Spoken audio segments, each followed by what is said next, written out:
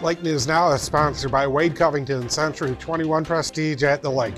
Today's top stories: the search for missing Camden County resident Tanner Elmore apparently comes to an end with the discovery of human remains in the state park. Sergeant Scott Hines says deputies followed up on a tip from the Jeff City Police Department and focused a search on Thursday near McCubbins Point off Route A. Some of our partners from Jeff City PD who had a tip for us.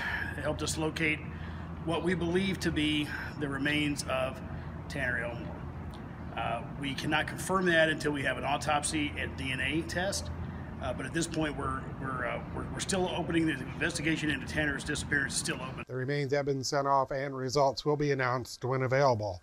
The Camden County Emergency Management Agency receives a much needed boost this week in the case of a widespread power outage. Anything happens to the electric grid and we need to be able to operate the Emergency Operations Center, then we have backup power that will not only keep the office part running, it will also keep all of the bays powered so that we can charge equipment. Executive Director Samantha Henley says the original generator, which came with the building, has been long outdated and needed to be replaced, and it comes at no out-of-pocket expense to the county.